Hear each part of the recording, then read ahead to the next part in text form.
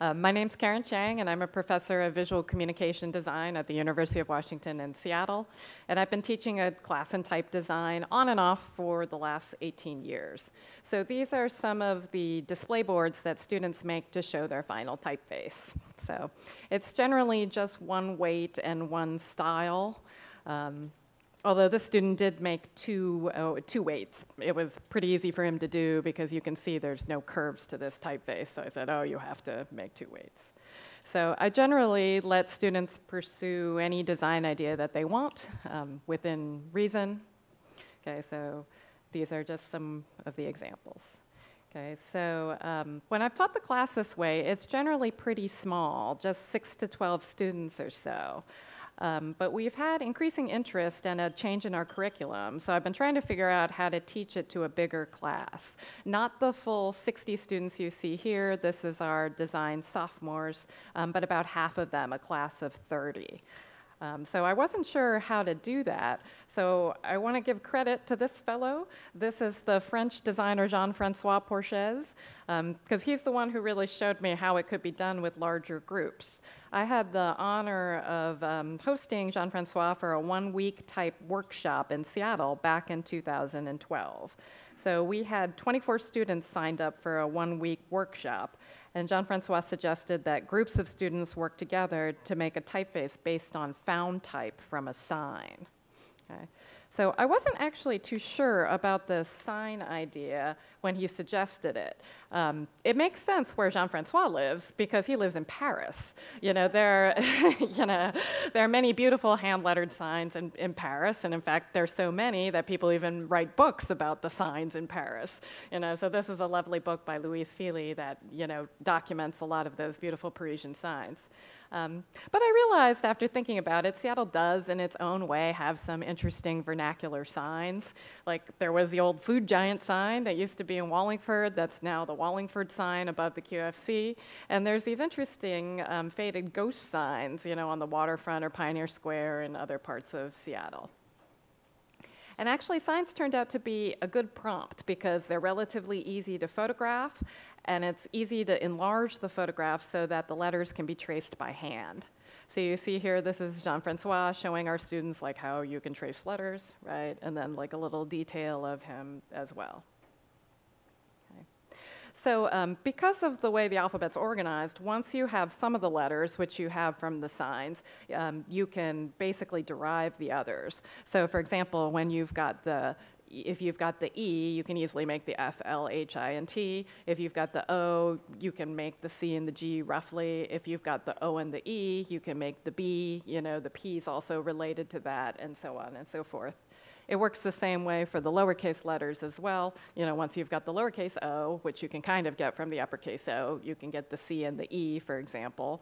Then you've got these basic shapes which aren't too difficult, and then you can combine those to make the D, B, P, Q, so on and so forth.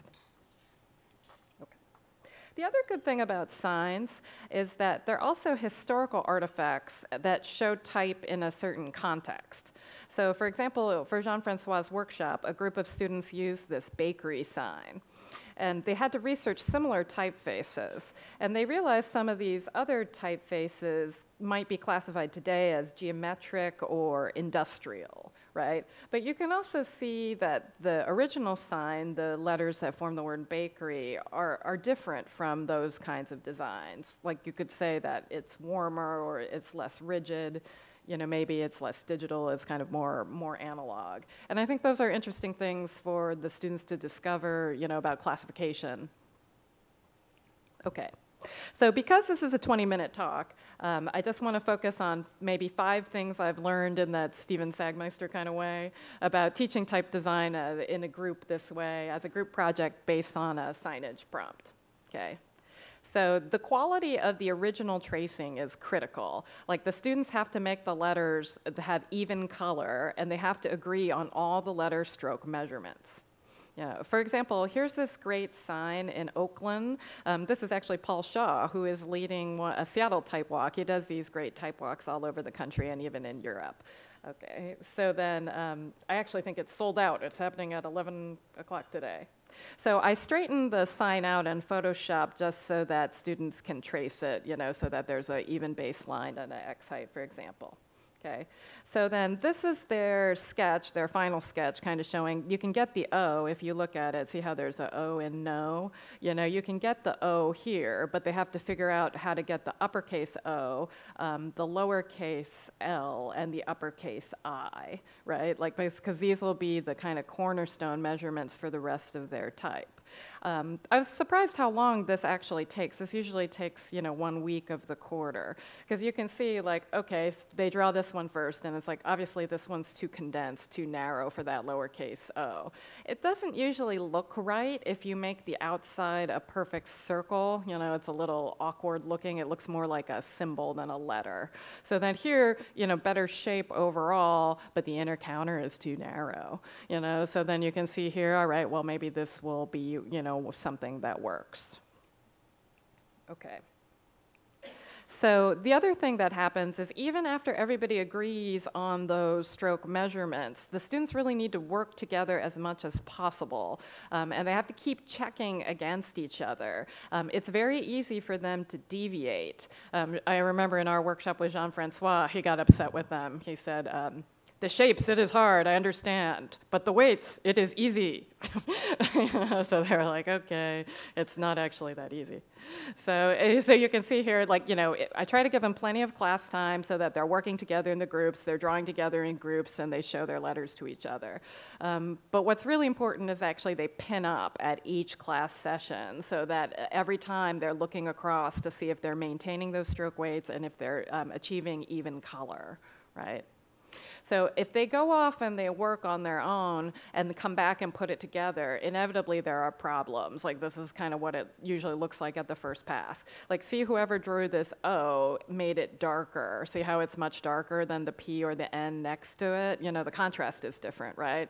So whoever drew that O probably also drew the C and the G because that's kind of a natural combination. See how those are darker too, right? And so is the Q. And then it's always hard to make the diagonals work because, frankly, they're very different in nature, but those are uneven. Then I made the mistake of assigning all the numbers to one person, so that person just went off on their own and made numbers that don't match the capitals or the lowercase. So it's always hard to kind of get that together. And this, of course, leads to conflicts, where you can see people are like, are you going to redraw your letters, or am I going to redraw my letters? So that's always kind of a problem. It's a little bit better once they get on the computer, because then they share files, they share letters, and they can make a weight ball, like a sort of guide in Illustrator that everybody has to match. Okay. The other thing I realized that was kind of difficult is students want to make cool fonts, so they want to have like interesting features. I think one of the most interesting kind of comments made on this has been from Mark Simonson, the type designer, and he talks about how there are fonts that are novice magnets. And I think these, like Gill Sans, there's that crazy eyeglasses G, or Rotus, there's that kind of backward falling C. Those are noticeable features that early designers kind of see and gravitate to. So for example, one year I gave the students this SO sign, and I said, okay, let's make a typeface based on SO. And I was pleased, I kind of directed this, I said like, hey, you might want a regular E besides that kind of strange SOE, because you won't want to have that strange SOE all the time. So you can see here they've blown it up, and then they've traced it, and they tried to derive a standard E. But you can see that on the wall crit, like there's this desire to make kind of, strange letters. Like you can see, okay, the N has this curved shape. They rounded the vertex of the V and the A here, and then there's this kind of rounded stem of the Z. Those things are fun to do, and you feel the desire more as a graphic designer to make something different, but it won't necessarily work as a typeface. So I was kind of relieved that in the end, the final typeface then from here doesn't have those kind of quirky, overly noticeable features. I know that's a matter of taste, though. Just to say a little bit more about this then, the personality of a typeface is actually changed very dramatically by very minor alterations. Sometimes I think of it as the difference between acting on stage or acting on TV. You know how when you're on stage you have to make huge movements so everyone can see you in the back, but on TV, even if you make like a little turn of your head, that becomes a huge movement, right? So type design's more like that. So here's a gravestone that I assigned the students this past spring to make a typeface from. And you can see here they made this decision to lower the X height. You can see there's some, problems with the basic problems with like the form and color. Like, there's some problems with this G, for example, and then the S, pretty challenging letter here. Also, a little tight here, so there's a number of little difficulties. But you can see that just by changing the X height, the character of that typeface is different. It's not quite as masculine, maybe. It's a little Mrs. Evesy, it's maybe a little like sweeter, a little more feminine. Okay, so this is actually their final board. So you can see it doesn't actually look that much, like the original. You see that? Like, it's still interesting, and I think there are parts of it that are good. There's still some places where I think it could be refined, like still this E problem, But you can see it, just that small change in X height makes a huge difference to the personality. This is a similar example. In Seattle, there's a Moore Theater and Hotel, which has these interesting hand-lettered signs and also has these playbills. So you can see here, like those O's, they're kind of tight, here. So they started drawing those just the way they are, and then they decided it may be easier to work with this typeface and work it out if we expand that. So you can see they've worked with these different shapes where there's a wider interior space. I think this is the final set of those cornerstone letters. So, but in the end, I was kind of wondering whether it was overly sanitized. Like this is their final type design poster, which I think is good, and for sophomores, I think they still learn from the exercise. But I think, in a way, the original has this kind of messy grooviness that maybe isn't kind of captured in the translation. Okay. So, as educators, you probably already know this one, but I discovered that not all student groups are harmonious.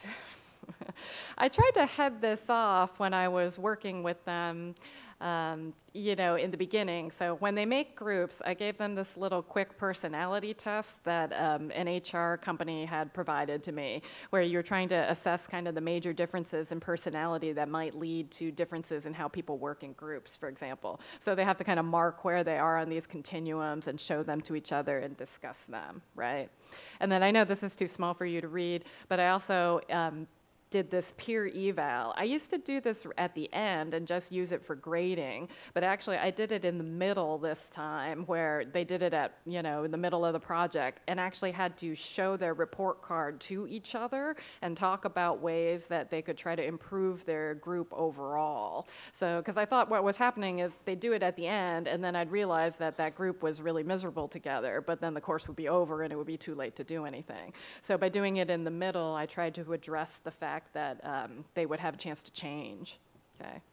So, but even despite that, some people just, didn't have a good time working in groups, because there is a lot to manage and people do have different ideas and styles. And then there's the classic problem of social loafing, that some people in a group do slack off. So then I did try to address the issue of workload by figuring out each student would have 14 glyphs. Obviously, this just makes 70 glyphs, so it's a really small typeface. But it is a 10-week quarter. So basically, everybody has one really hard letter, and then some easy letters, and then some moderate letters in between. And I tried to mix it so everyone's doing a mix of uppercase, lowercase, or symbols or punctuation. Okay. But then, of course, some people did have a good group experience. Some people said that, the fact that they're in groups helped them learn how to be productive in teams, and that it was a good use of time because there was no way for them to draw all the letters by themselves. Okay. So I thought you'd be interested to see the actual final projects. So this is from Jean-Francois's workshop. The students selected this sign picture from Flickr of this Italian boutique. So you can see here, this is their research on finding typefaces similar to the Italy typeface. So this is the final design. Again, these kind of typefaces that don't have curves are a little bit easier to accomplish in a short amount of time. Okay, so this is the group that had bakery. This is actually this great foreign exchange student that we had from Australia, from Melbourne. He actually now works at the Heffler Type Foundry. Like, he liked this project so much that he went to the Cooper Union program in the summer, and then he got that job. He's a web developer for them. I don't think they let him draw type, but still, you know, it changed it changed it changed his life, you know. So, okay, so this is their font bakery. You can see in a week there's still problems. There's spacing problems, you know, right here. Okay, and then I'm not totally convinced about this A, you know, that little notch down there. And then this B is too dark. That's, you know, like, okay, we should have worked on that. Okay. And then the group that had ESO, this is their final typeface, so you can see it in use, you know, here. This is like a year that actually I had each student make their own poster. In different years, too, I've also had the students in a group have to agree on one poster. Again, it's a matter of time. Okay. And then this is the group that had that great Oakland typeface, the one that said pedestrian, you know, here. And this is their final typeface here. There's some spacing problems, woo. Okay, but then, and also, like, some of the type, you know, like originally here, this S is kind of neat. It sort of doesn't really want to work yet in the typeface. You know, maybe the translation, it may be the actual shape, maybe that actually needs to change. Okay, and then for the fun of it, I actually chose a typeface from that beautiful book of Parisian signs. It's this typeface here, and this is the group's work on that. Okay, so I thought I'd close with just a few of the student comments, and this is maybe why I think it's still important to teach type design amongst all the things that we have to do at, in a kind of soup to nuts graphic design program at the University of Washington. What's important is that the students become visually sensitized. You know, learning how to draw a good O is about drawing a good O, but it's also about the study of good form, right? And that's what's important to them. And then, and also, I think drawing type is fun. It's fun to draw the letters, right? And so I think it's great that we instill in the students like a real love and a joy for type, because, you know, type and image are the meat and potatoes of graphic design. Okay. So thank you.